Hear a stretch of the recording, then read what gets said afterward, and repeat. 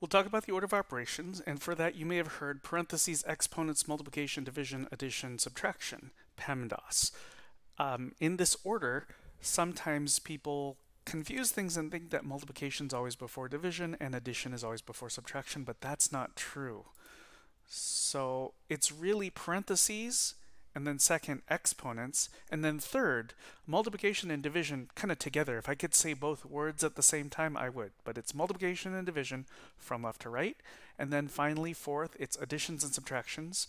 They, again, addition and subtraction, just like multiplication and division, have the same precedence. It's additions and subtractions from left to right. So for instance, let's take a look at this, right? So what does it mean that additions and subtractions should be done from left to right?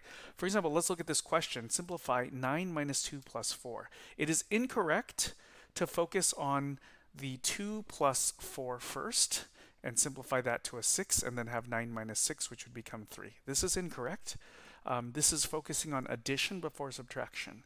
But in this case, what's correct to do here is we need to do the subtraction before the addition because the subtraction appears first when you scan from left to right. So 9 minus 2 simplified to 7. There's still the plus 4, which we account for so that this equals really is valid.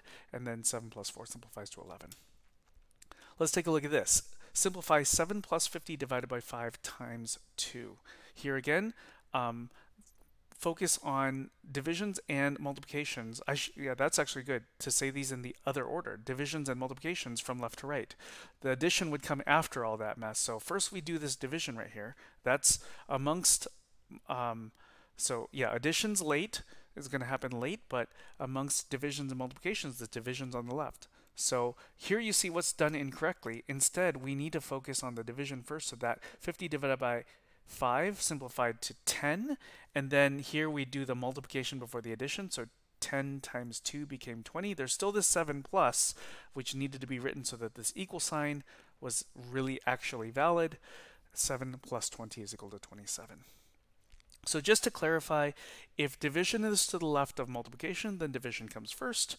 Perform multiplication before addition, regardless of which is to the left. To get addition performed before multiplication does, you need to draw parentheses. For instance, 7 plus 10 in parentheses times 2, that will make the addition happen first. Now, with a word on parentheses, the same thought process needs to apply. The same thought process should apply whether you have numbers or variables. In 2 plus 3 times 4, multiplication is first. In 2 plus 3 in parentheses times 4, addition is first. So in the same way, I try to write this right below. In x plus y times z, multiplication is first. And in x plus y in parentheses times z, addition is first. In a minus b divided by c, division is first. And in a minus, in parentheses, b divided by c, look, division is still first. So nothing changed there, right? The point is, if you start with a minus b divided by c, start with this right here, inserting parentheses around the b divided by c to have a minus, and then in parentheses b divided by c, as we saw up here, didn't change the order that the operations are performed in. And if you go in reverse, if you start with this here, this a minus b divided by c, removing the parentheses to have a minus b divided by c with no more parentheses, did not change the order that the operations are performed in. So both of these, think of b divided by c as a number. You do that first, and then whatever that is, you do a minus that number. Right? That's how to think of both of these things. This is really testing how the order of operations truly work if you don't have numbers to plug in. For example, if we had r plus s times t minus u, what should we think? How should we interpret what this says? We can't keep simplifying it because we don't have numbers to plug in for these 4 variables, but we should still process what this means by saying first, s times t, the multiplication has to happen before the additions or subtractions. S times t simplifies to some number, whatever number that is. What you do next is you do r plus that number, and now you have a new number, and you take that new number and then you subtract u from that. If two expressions differ only in the insertion or removal of a set of parentheses, we should be able to determine if the two expressions are equal or not. Sometimes they are, sometimes they aren't. Now, here's how not to think about it. Sometimes what students want to think about is the distributive law, what distributes and what doesn't. So when looking at x times quantity y squared plus z and looking at x times y squared plus z with no parentheses, sometimes people want to think about, oh, in the first one x distributes and in the second one x doesn't. Now that is true, but that thought process only works on some problems, and on other problems this thought process isn't going to work. So instead, what's going to be more sustainable is to think about what the order of operations would say. So here's how to think about it. I know this process is a little strange. The explanation looks kind of long here. Sorry about that, but it's because this is a new way of thinking about things. It's a more sustainable approach. So let's take a look at these two expressions.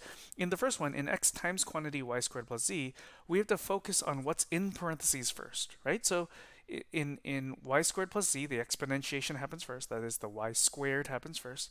So whatever y squared is, we add z to that. Finally, the result of that is multiplied by x. That's what the first expression is, the one with the parentheses. The second expression doesn't have parentheses. It's x times y squared plus z. Let's read what happens using the order of operations. Well, same deal here. The exponentiation happens first. Y squared happens first. Then take the result of that. That is multiplied by x, following the order of operations. Then the result of that, whatever number that is added to z. So the two expressions are different. So take a look at, on the next slide, these expressions. And the first thing to think about actually is, what is the last operation that occurs in each of these?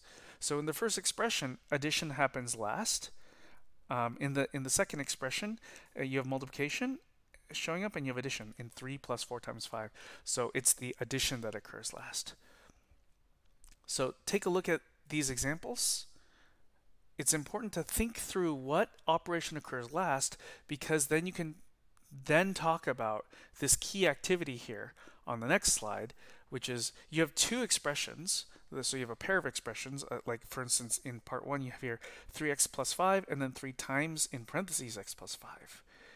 And you should think about, now each of these, notice it's just the insertion or removal of parentheses to get from one to the other. And you should ask yourself, are these expressions equivalent? Are they equal or not? Notice these are so similar, but it's not good to think about what distributes and what doesn't, because we haven't really talked about the distributive law, and we will in careful detail. Note that not everything distributes. It'll actually be way more sustainable and will be helpful for the things we are doing throughout the semester if you think about what the order of operations says. So for instance, the first one, I'll walk through this. It's take 3 and take x. Whatever x is, we don't know, but you take 3 and x and multiply those together first due to the order of operations, and take that result and then add 5. The second one is, well, we got to focus in parentheses. So we take whatever x is and then add 5 to it. That's a new number. And take the result of that and you multiply 3 by it, right? So these two expressions, 3x plus 5 and 3 times quantity x plus 5, they will actually be different numbers. That's the way to process and think through. So there's a set of solutions here for you. The order of operations are really key. We need to be very clear about how we're writing, and so I'm going to say this as an expectation and a habit that I'd like you to form. I expect you to always read using the order of operations. You might read a problem differently than I intended, and you might be doing a way different problem, and it might be a lot harder, and you don't want to do that. And then always write what you mean using the order of operations, because I will always read your writing using the order of operations.